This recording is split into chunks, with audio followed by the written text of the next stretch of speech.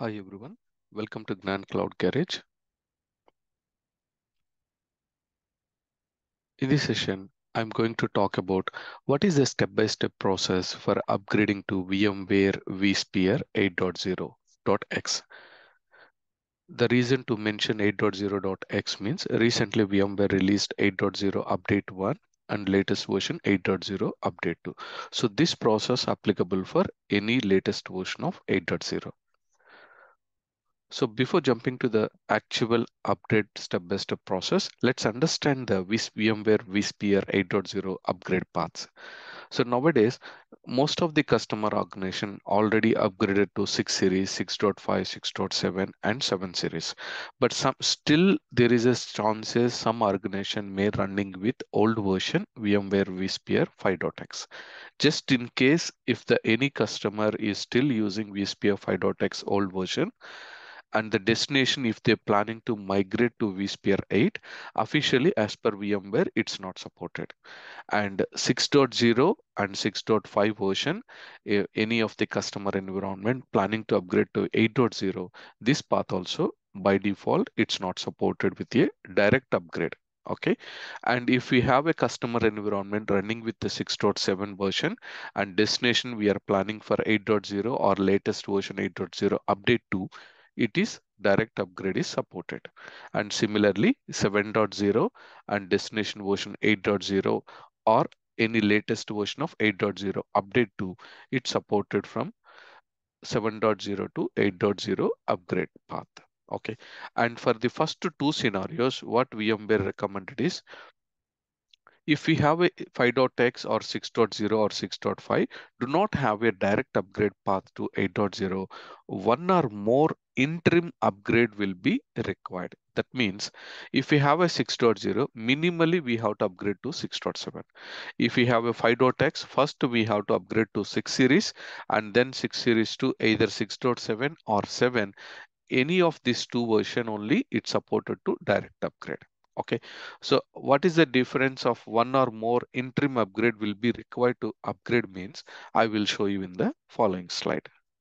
If we notice the same slide, let's say what is the VMware vSphere upgrade path from version 6.x, 7.x to the latest version.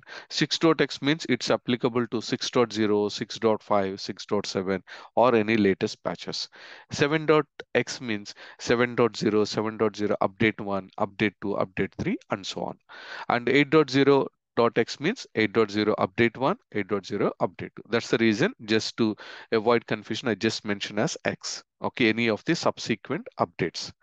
Let me start explain from top to bottom. If you see, as we understand from previous slide, if we have a 7.0 series in our customer environment or 6.7 series, VMware says it's directly supported to upgrade to vSphere 8.0 series. And that is the first option. It's a direct upgrade. Suppose if the customer environment running with the 6.5, we have to first do a 6.7.u3 minimally. If we do minimally this version, it allows to upgrade to 8.0. And if the customer environment have 6.0.x, here also, excuse me, we have to upgrade to 6.7 U3 update 3, and then only we can upgrade directly to 8.0. And if the customer environment running with the 5.5, first we have to go to 6.5 U3 update 3 version, then subsequent upgrade is 6.7 U3. From 6.7 U3 we can directly upgrade to 8.0. And even same like 5.5, even 5.0 also, first minimally it's supported for 6.0 update 2. From update 2 we can do the subsequent upgrade as a 6.7 U3 and followed by 8.0 upgrade. So this is the upgrade path we have to follow. But I think most of the customers already migrate to 6 series or 7 series, so it will be a straight away upgrade if they have a 6.7 and 7 series. Only this scenario is applicable if any customers running with less than the 6.7 or 7.0 versions, we should follow this interim updates as well. Okay, hope you understand this point. Now, let me start explaining the VMware vSphere upgrade step-by-step process. So before jumping to the step-by-step process, let's understand the vSphere vCenter server the overall infrastructure architecture. Let's, for our easy understanding, I took the 3 ESXi hosts. We may use in the real environment n number of ESX hosts. Just for our easy understanding, I took the example of 3 ESX hosts. Each host running on a hardware. Okay, we can use any hardware. One example is HP DL380 Gen 11 server. So we all our ESX hosts running on HP DL380 Gen 10 or Gen 11 models. On top of ESXi host, we can create multiple virtual machines. But to manage multiple ESXi hosts, we require a vCenter server. vCenter server, in short form, we also call it as VCSA, vCenter server appliance. But vCenter server appliance, it allows to manage multiple ESXi host and virtual machine. But when it comes to upgrade, we have to recommend to upgrade first to vCenter server and then followed by ESXi host upgrade and then virtual machines upgrade. This is the actual sequence. So let me show you the steps. So as I mentioned, first we have to upgrade vCenter, and the second step is ESXi host upgrade. Let's say we have a 3 ESX or more than 3 ESXi host. If we have a 300 ESX also, same procedure. First we have to complete the vCenter upgrade, then followed by complete all our ESXi host upgrade. Either we can start the ESXi host upgrade, first the staging host upgrade, and followed by production ESXi host upgrade. Once all the clusters ESXi hosts are upgraded successfully, then we can start with a virtual machines upgrade. And within a virtual machines also, we have a virtual machine tools need to be upgraded first and followed by virtual machines hardware version upgrade to latest version. Okay, and the VMware tools also, some virtual machines running with Windows, so we have to upgrade VMware tools on Windows machines. And for when it comes to Linux machines, some machines they have a default OS level open source VMware tools. That scenario, when we are doing a Linux OS patching, it will also cover the VMware tools. But some scenarios organizations may use external VMware tools. That scenario, it recommend to upgrade those VMware tools as well. And once VMware tools upgrade finish, we have to go with a virtual machine hardware version as well. And another option is vSphere VMFS upgrade. VMFS means virtual machine file system. This is only when the customer is already using VMFS data stores, because VMware providing a multiple storage options. Either we can use VMFS data store using FCSAN, iSCSI or we can use NFS data store. Suppose if you are using NFS, we have to upgrade NFS file system. If we are using VMFS, VMFS file system needs to be applicable. That's the reason I mentioned as if applicable. So some scenarios customers may use vSAN also. If they are using vSAN, the vSAN should be the latest one. The license needs to be updated when we are going for a latest version. That's the reason the final point is licensing. Because if the customer is using 7 series to upgrading to 8 series, that means the license also needs to be upgraded for vCenter, ESX host and storage level. If any additional advanced features, if you are using in vSAN, the specific vSAN license also needs to be updated. So this is the 5 key steps when we are planning to upgrade to vSphere 8 environment. And there will be some additional consideration.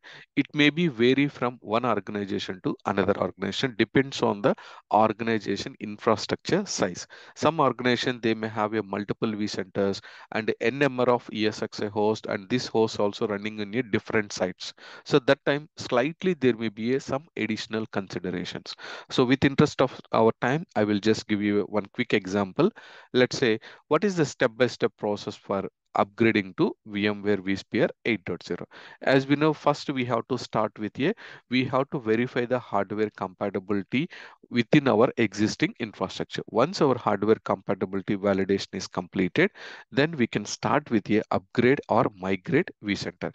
Why we are giving as upgrade or migrate means, suppose in our vCenter 6.7 series, we have a Windows flavor of vCenter also available. If you are using Windows vCenter, VMware recommend to migrate it into a appliance flavor, because from vCenter 7 and vCenter 8 onwards, there will be no Windows flavor.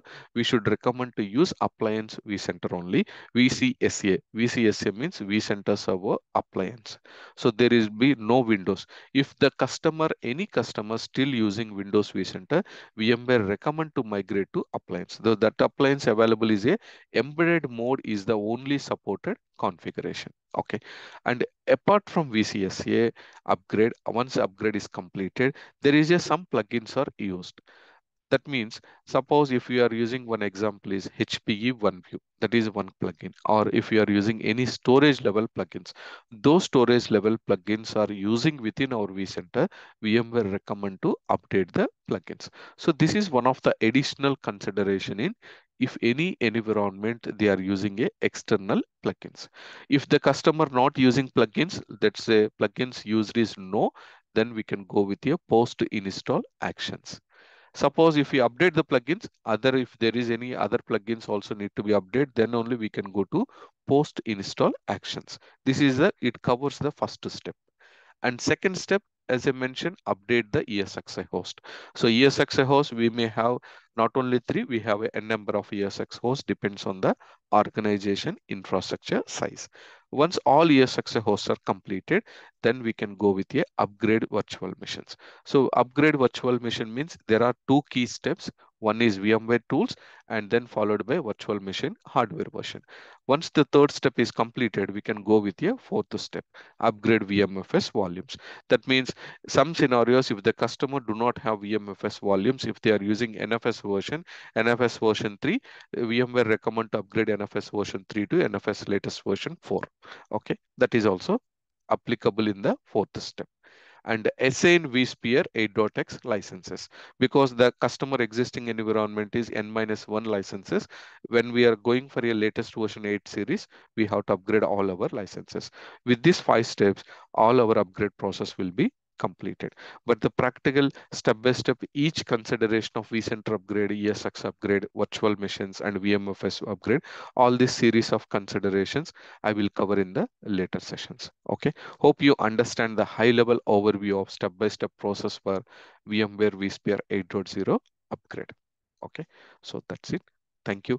If you're watching this video first time, please do view, like, share, and subscribe to the Gnant Cloud Garage channel. If you're already subscribed, I appreciate all your support. Bye for now.